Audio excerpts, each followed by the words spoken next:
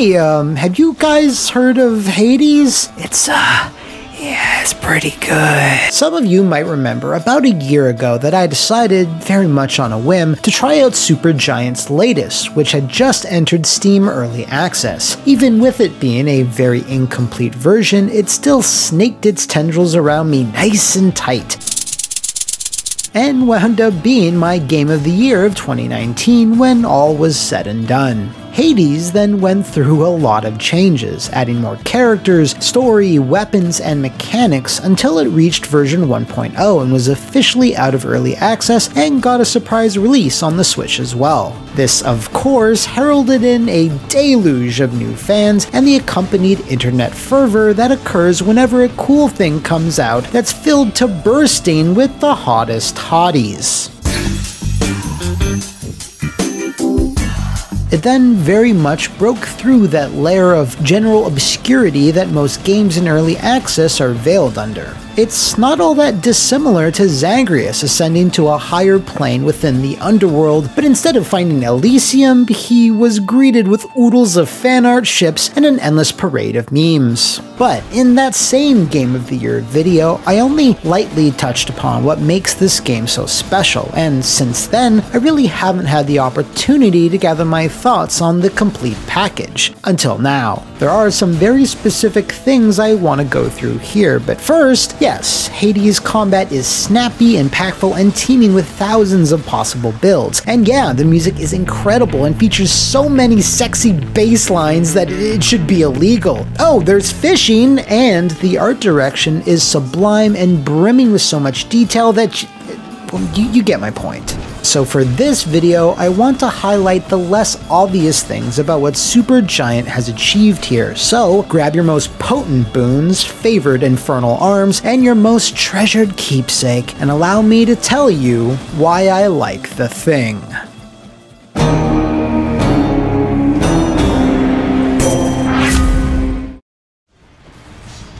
I can't live this charade any longer. Up until about like 2 years ago, I wasn't even sure what a roguelike was, and to be honest, I still might not be 100%. I like when my genres make what they are abundantly clear. Beat 'em ups, boomer shooters, and of course, jumpin' boppas. But with Supergiant's pedigree, coupled with Hades' obviously strong art direction, plus its focus on the Greek pantheon of gods, was enough to entice me. However, if this game was just that, merely a stylish look and a solid bedrock of mythology, well, that wouldn't have been enough to garner all the praise it's been amassing. It goes far, far deeper than that, because the design decisions on display here have made it so that even the most ardent shouts of "I don't fuck with roguelikes" have turned into it's 4:13 a.m. Fuck it, one more run. See, the most common criticism that tends to pop up regarding the subgenre is that a lot of people, myself included, simply aren't into the concept of losing really good weapons or buffs they've amassed upon death when they start anew. And largely, Hades doesn't change that, but it makes deaths almost, some might say, even more engaging than the dungeon crawling itself. What sets apart Supergiant's work from its contemporaries, like let's say Dead Cells, an incredible action game in its own right, is that once you've gotten as far as you can and the last vestiges of your life slip away, you are then treated to a menagerie of wonderful characters and plotlines once you've again risen from the pool of blood. Ah, cheers for that, Meg. Within the dour hallways of the God of the Dead's home, you'll then make progress in a different way, scuttling across the nuanced web of the underworld's gods, both demi and full, learning more about what drives each one, as well as how they relate to our hero Zagreus. It's in the moment you return after a failed run that you can still feel a sense of progression. The more you interact with Achilles, Thanatos, or Nyx, it changes things ever so slightly elsewhere within the game. It makes it so that Zag's socializing is just as important as what weapon he'll be taking into Tartarus or choosing between health, offense, or defense. That isn't to say that the game forces you to interact with these characters, but if you do choose to ignore them, you'll be making the game much harder for yourself for no real reason. Sure, it's not advisable, but the game lets you do that. Now, just looking at videos, we can all tell that the moment-to-moment hacking and/or slashing of Hades has its own brilliant design decisions that just... okay, I love this part. A heavenly boon or buff awaits you every time you start a run, and it's randomly bestowed by one of the Olympian deities. This will then set the tone for your ascent to each layer, and along the way you'll be bestowed with other boons that could very well complement or even replace that initial power if you so choose. Soon after that, you'll be presented with the first split in your path, each route promising tantalizing new possibilities. One room can lead to Charon, the Stygian boatman, and his shop that has wares for sale if you have the coin, and another might grant you Daedalus's hammer, which can drastically change the way your weapon behaves. This may in turn lead to a lot of Sophie's Choice style moments, but not in the example that I just gave. The answer is always hammer. Once you start getting a handle of your chosen weapon, you'll be able to unlock more of them. Then the ability to physically manifest a god's power into the battlefield becomes available, and once you've stocked up enough Titan blood, you can then reveal your armory's full potential, and then duo boons become a thing, and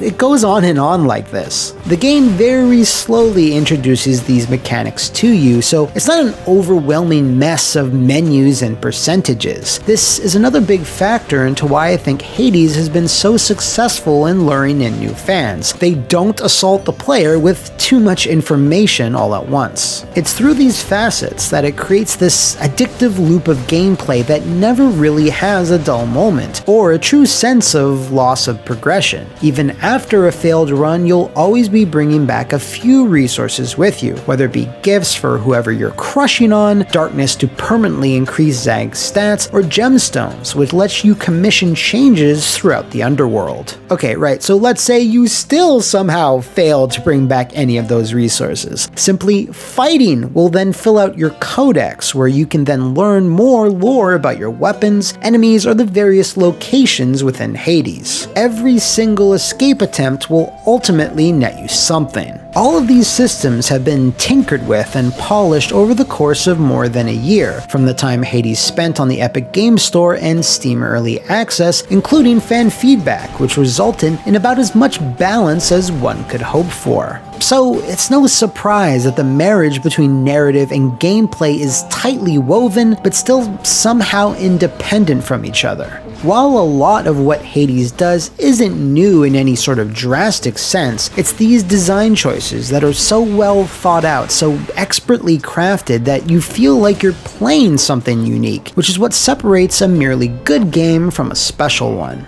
Now, while it's obvious that strong design is the key thing here, there's other ingredients to the nectar of Hades that make it so potent and rich. A bottle of nectar. Who should I give this to?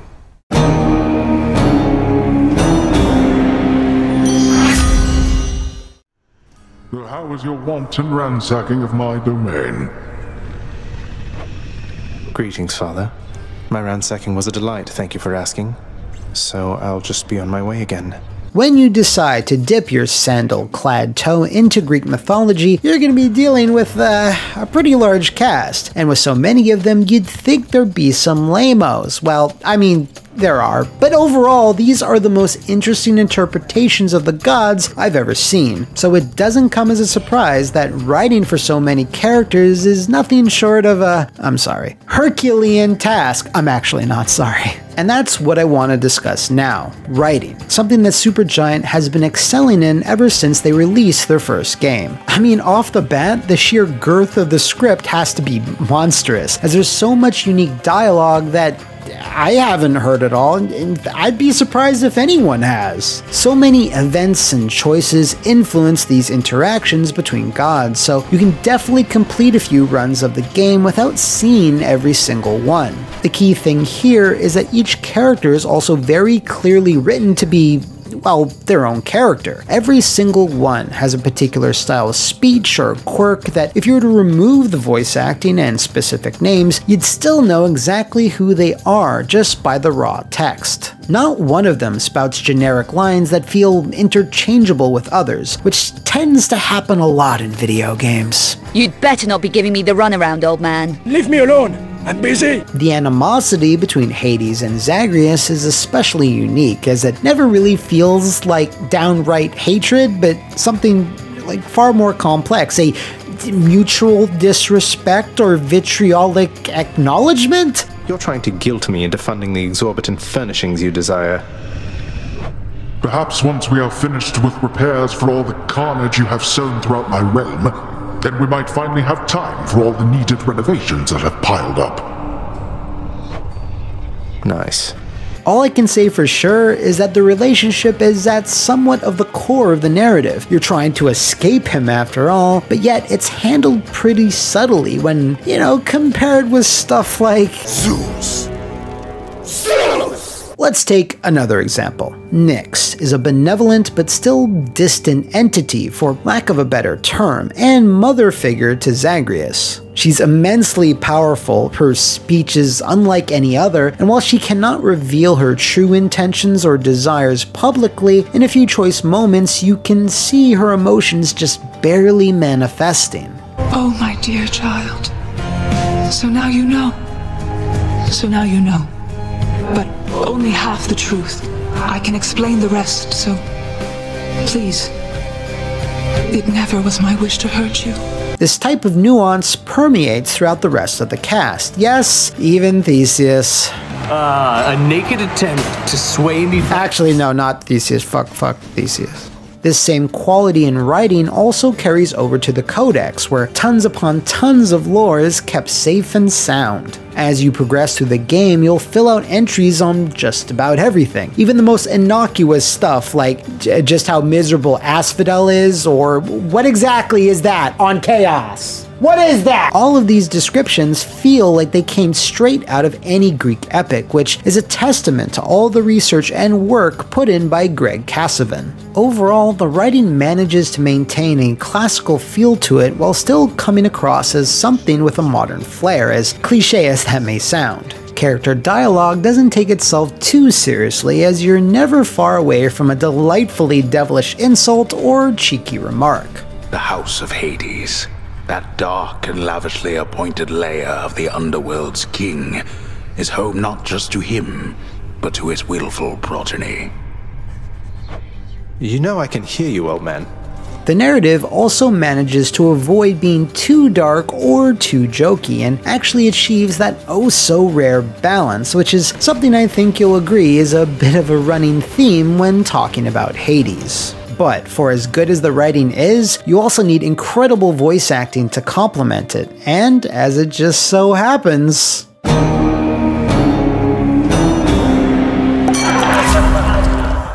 voice acting almost never gets the credit it truly deserves, as advancements in facial and performance capture have equalized a lot of the aspects of what goes into a believable, emotive character. So when you have any type of game that relies on one still picture for a main character, the actor behind the voice then has to do a lot of the heavy lifting. Such is the case with Hades. Each god or denizen of the underworld has such distinct designs that a suitable voice needs to be attached to it, and boy are they ever. Logan Cunningham, who played the narrator in Bastion, is certainly the MVP here, because while many will recognize him as salty old Helldad, Hades himself, he flexes the old vocal cords by also giving life to Poseidon, Charon, Asterius, Achilles, and the storyteller as well. Dude brings his A-game to pretty much everything Supergiant has had him do, and the range he displays here is truly impressive. Surely all those who once defied my brothers and myself would much prefer a post within my house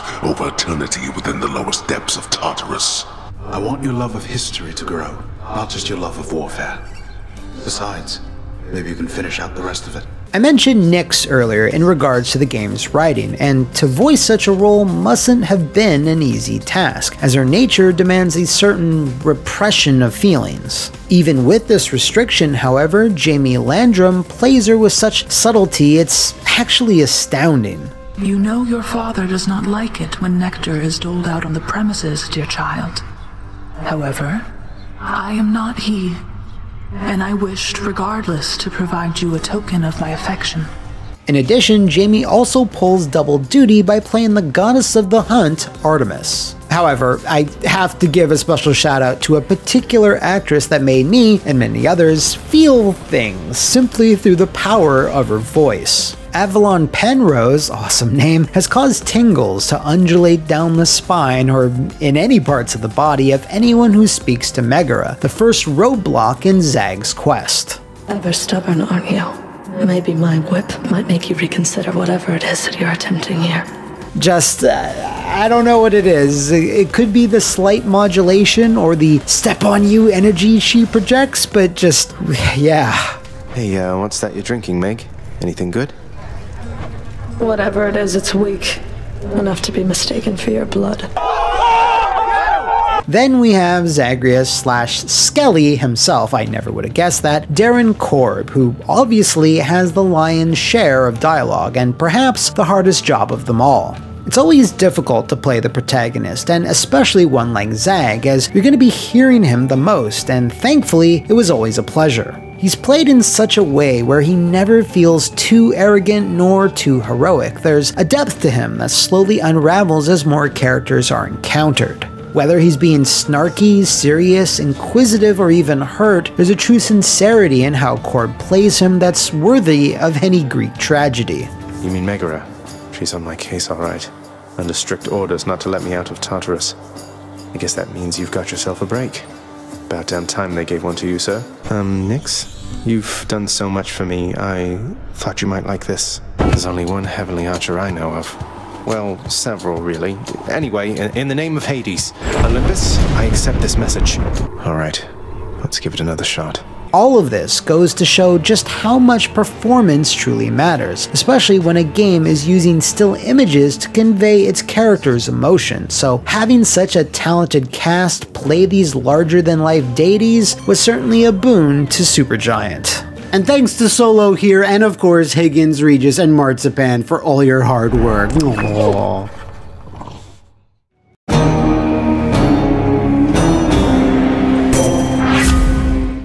Hades is something that comes along very rarely, an example of a game being so well designed and so polished that it's able to convert people who otherwise wouldn't have touched the genre with a 10-foot pole. Hell, it worked on me, and has worked for a number of you that have said as much to me either on my Twitter or in my YouTube comments. That said, just because a particular genre might be outside your regular comfort zone, that doesn't necessarily mean you might not wind up loving it. Hell, it even resulted in this happening. Wow, this game is fan-fucking-tastic. I'm really glad I discovered it, right? There's nothing like discovering a game that nobody else has ever mentioned of or played. To be the first one to finally figure a true diamond in the rough sort of game experience, and to have it be so enjoyable. Hades is a reminder that video games can still be very special when the right one comes along, made by the right people, and that in turn can make you fall in love with the medium all over again. However, that doesn't mean this game has to be that for you. Not every single person will be into it, and that's fine. But what this does is bring to light the fact that everyone has that one magical game that really speaks to them. And in such a year of trials, tribulations, and disappointments, it's nice to be reminded of that sometimes. So I hope you enjoyed this video, have a safe and happy holiday, and with that, my fellow Shades, I hope I've adequately explained why I like the thing.